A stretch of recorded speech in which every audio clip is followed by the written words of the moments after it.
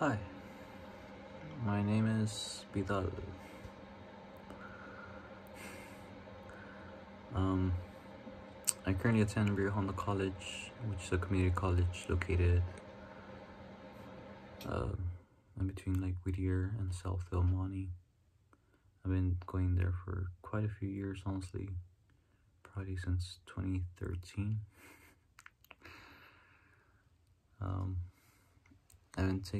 I've taken multiple courses here and there, a lot of elections, I guess, trying to find out trying to find a good major.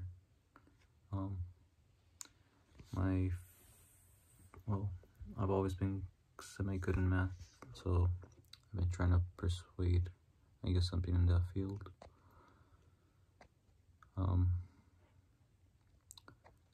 Physics is currently my interest, although I haven't been doing good in my classes, but my physics professor says the world needs more physicists and does require a lot of math, so I'm trying to go with that route. My current educational goal would be simply to transfer to a four-year college, try to get a bachelor's in physics. Although I've been considering other majors too.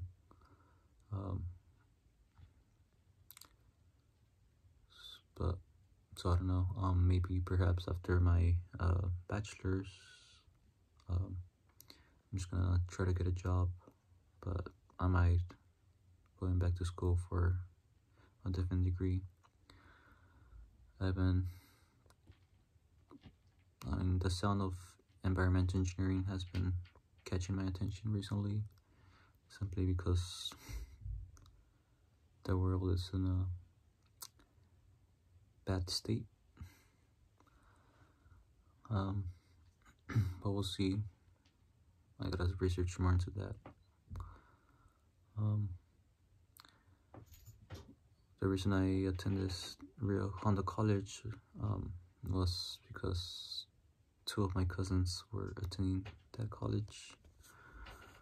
Although they stopped going to it, one of them had a kid and just simply stopped going to school, and the other one he joined the Marines rather, so he stopped attending Rio Hondo. But to be honest, going to community college is a good route if you're undecided of your major. It's definitely cheaper than going straight into a four-year college, and it also gives you a better chance, I guess, of getting accepted into a college if it's hard to get into. If you have like a dream college to attend to and you don't think you'll be accepted right after high school, community college is definitely the best route. It saves you a lot of money. It's honestly the same classes.